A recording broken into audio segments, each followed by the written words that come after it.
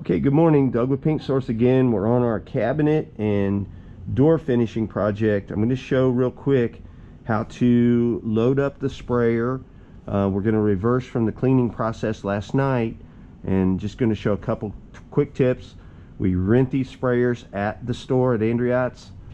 So the first thing we're going to do is go ahead and put our pickup tube into our paint. Okay, so the paint could be in a 5-gallon bucket. In this case, we're just going to use the gallons. And again, apologize for the setup here. We're down in the basement, nothing fancy like a fancy studio, but I'm going to get this out of the way. Put my paint right here. Okay, so this is our cabinet coat that we're going to use on our doors and our cabinets. So we put the pickup tube into the paint. We turn the sprayer on. Okay, now what it's doing now,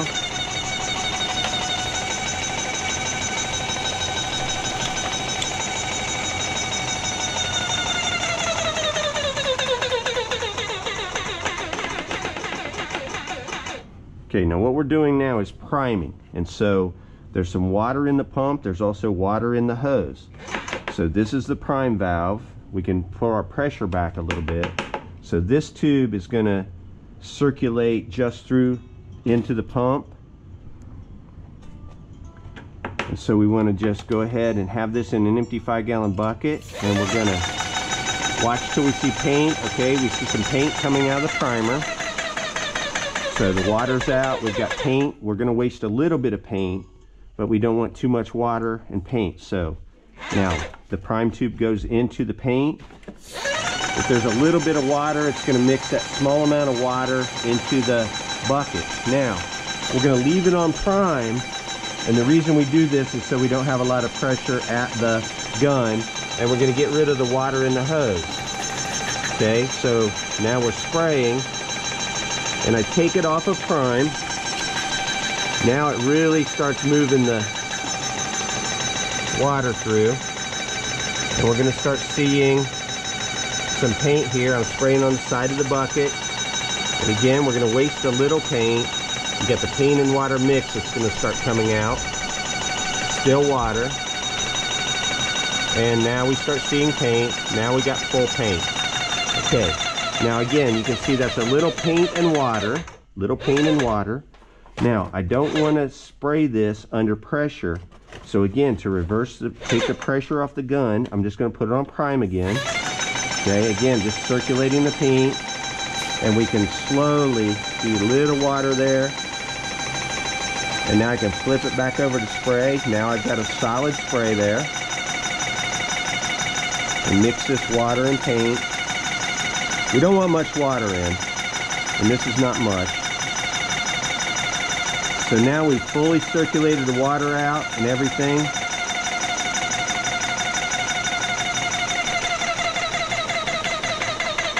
And that's how you set up. Now, we'll go ahead and put our tip on. Now, we talked yesterday about the tip size. We're going to use a 9/1000 for the cabinet doors. That's going to give us a little smaller spray. On the large doors, we're going to go to our 15/1000. You can use anything from an 11, 13, or a 15 on your doors. If you've not experienced a lot of spraying, you're probably going to want to stay with a smaller tip. I'm doing the 15 just for production. I can spray faster, but I'm going to have to move faster. And also, it's going to be easier to get runs and things if I get too heavy. Now we're going to set the pressure on the gun. And so how we do that is we just look at the pattern that comes out. Now you see this little line right here. That means we don't have enough pressure. So I'm going to just bump it up about what I call 5 minutes, like a clock. Bump just a little, and again, still have a line, still have that little side line, so I need a little more pressure. We don't want to go any further than we need to. Still have that line. Okay, so one more little bump.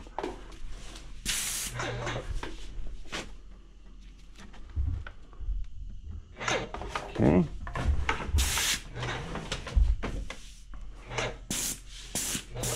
Still got a line, a little more pressure. All right, there we go. All right, so our pressure's set, and we're going to start spraying. Now we've set this up so I can walk my hose back. I don't want to be spraying from one end to the other, dragging my hose.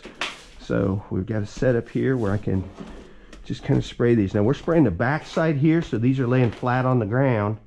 You can set these on sawhorses, blocks of wood, but because we're going to spray the tops, let them dry for a little bit, then we can flip them over and spray the front. So we just simply, just a nice long even pass. And what you want to try to be careful of, especially like I want to spray this top, but I've already put a lot of paint on there, so I want to kind of be careful about getting too much double passing. Okay, and what I mean by that is just, and you control how much paint you're putting on by the speed of the gun. So if I go real fast, that's not enough paint. So I slow my pace down, spray my edges. We want to angle to get these sides here, and then to fill in the middle, okay? It's a little close to our stuff. Okay.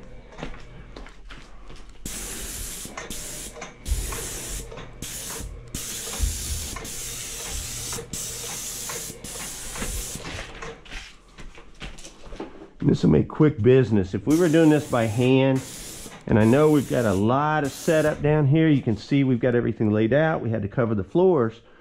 But even these doors, an average of an hour a door, if you paint them by hand, you can see how quick we do this. So anytime you take to set up, it's a wash in your overall time.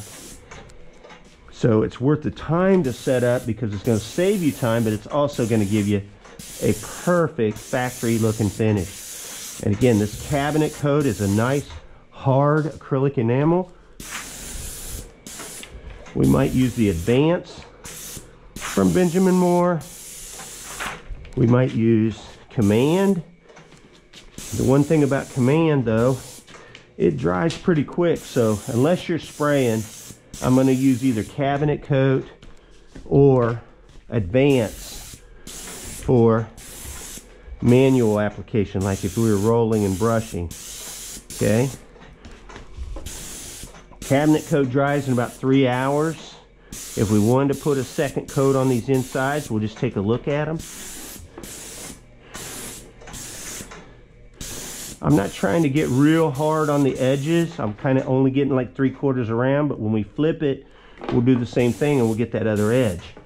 Now, the other thing about spraying edges, you want to be careful. Like I don't want to blow a bunch of paint, dry paint on this, and I won't blow a bunch of paint on the other doors.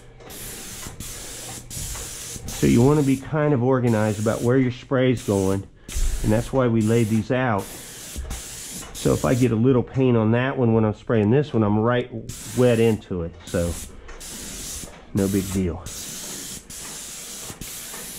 And there's how many doors we just did in 3 or 4 minutes. Okay, again, we'll just continue along.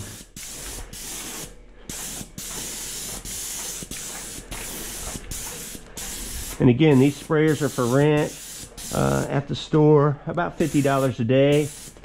We have some multiple day rentals, weekend rental, and so if you're renting our sprayer, we've got a couple other videos that show in detail.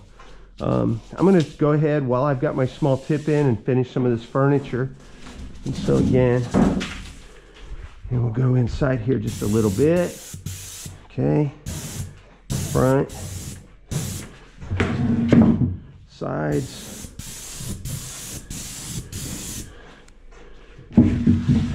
Now each pass, I want a half overlap. And you see, here's the edge of my spray. I want the middle of the gun there. So we half overlap each pass. Okay, and now the top. Now I'm going to slow down a little bit, put a little heavier coat on this top, and again you see my half overlap. Hope you can see that. We don't have a lot of light here, mainly just showing the technique. And we'll second coat these after a while. Again, hitting the insides. sides. Already painted that. See, I'm talking and not focusing. And now the top. And I'm going to cut here, and then we'll show you a couple more pieces of furniture. Dug with Andreots, better ways to paint.